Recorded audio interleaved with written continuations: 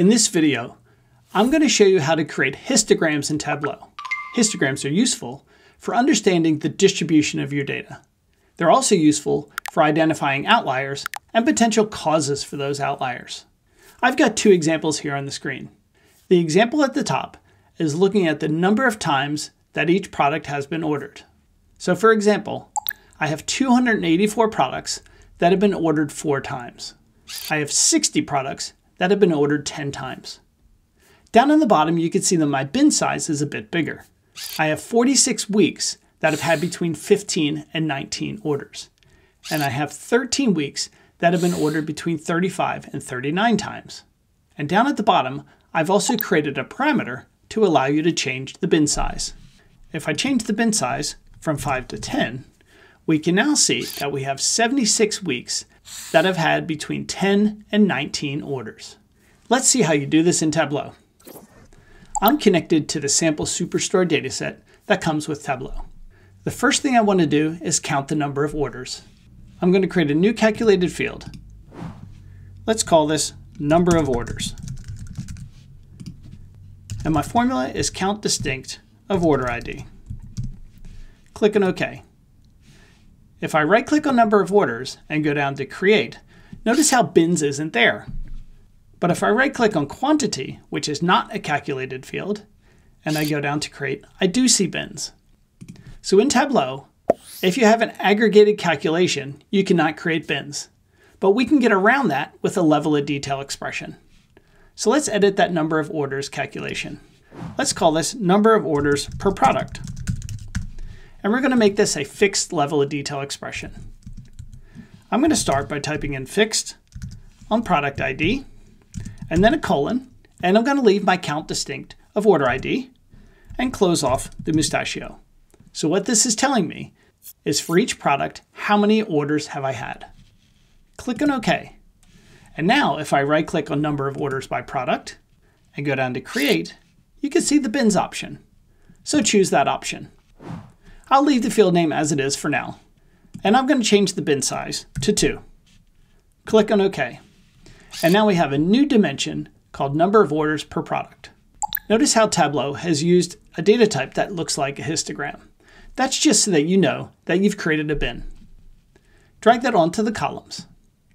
And now we want to count the number of products that have been ordered each of those number of times. Right-click and drag product ID to the rows, and choose count distinct of product ID. Click on OK.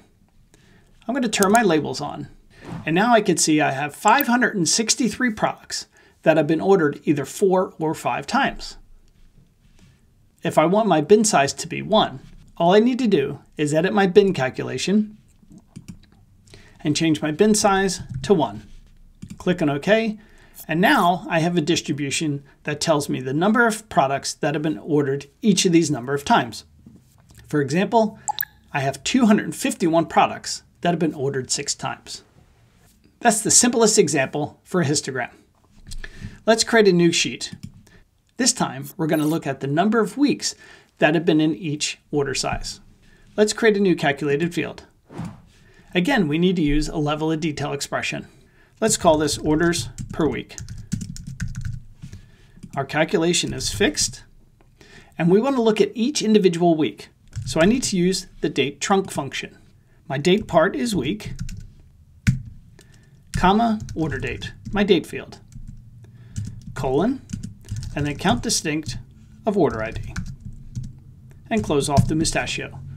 So what this is telling me is for each week, count the number of orders.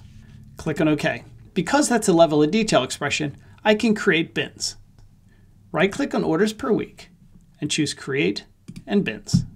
Let's set the bin size to 5. Click on OK and drag that field to the columns. Now if we right-click and drag order date to the rows to count the number of weeks, we don't have any option to count the number of weeks. So we're going to need to create a custom date. Click on cancel. Right-click on order date, go down to create and custom date. Let's name this field week. In our detail, we want to choose week numbers. And then let's leave it at date value. That's the same thing as doing date trunc on week, like we put inside of our level of detail expression. Click on OK. Now we can right-click and drag that custom date to the rows and choose Count Distinct. Click on OK. Turn on your labels, and now we can see we have 46 weeks where there's been between 15 and 19 orders. Great. This is a great way to show the distributions. What we want to do now is make this more flexible for the user to allow them to choose the size of the bins. Let's do that by creating a parameter. Click on the drop-down in the data pane and choose Create Parameter. I'm going to name this bin size. I want the data type to be an integer. I'll set the current value to 5 so it matches what we have in the chart now, and I'll leave the allowable values to all. Click on OK. Right-click on that bin size parameter and choose Show Parameter. Now, all we need to do is update our bin calculation to use this bin size. Right-click on Orders per Week Bin and choose Edit. In our drop-down, next to Size of Bins, choose Bin Size. Click on OK. Now, if I change my bin size to 10, I can see I have 76 weeks where I've had between 10 and 19 orders. Great. Let's switch this maybe to 2. Now I can see I have 24 weeks that I've had either 18 or 19 orders. Let's switch it back to 5, and we're going to do a bit of analysis.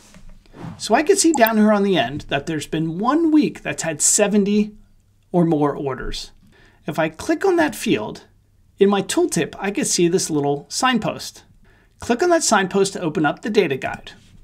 And this is where Tableau can actually do quite a bit of the analysis for you. If we go into our explanations and click on what is unique about 70, I can see Tableau has picked up 3 fields of interest. Let's look through each of these. Underneath of ship mode, Tableau says the distribution of records for ship mode is different for 70 from other marks, but no correlations were found. And if I scroll through my ship modes, nothing looks unusual. Let's shrink that back up. Open up subcategory. And the first thing I notice when I look at this is that we have a lot more orders in storage than we do typically. The blue bar represents the number of orders in storage, where the gray bar represents the average number of orders in storage across the entire data set. Tableau says there's no correlations, and that's fine, but I am going to note that that's an interesting point. Close subcategory. Now let's open up segment. Again, Tableau says there were no correlations found, but we can see that the number of orders in consumer is typically higher than it could be. When we look at segment, we can see that the percentage of orders in consumer is higher than it typically would be. So we have a couple of bits of information here that we can then do a bit further analysis.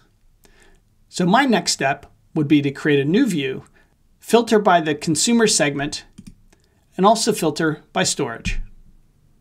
And that's all there is to it. That's how we create histograms in Tableau to understand distributions, how to create bins, how to create a parameter to allow the user to adjust the bin size, and also how to use the data guide to understand what the outliers might be telling us. If you found this useful, please give it a like. Leave any questions you have in the comments, and otherwise, I'll see you next time.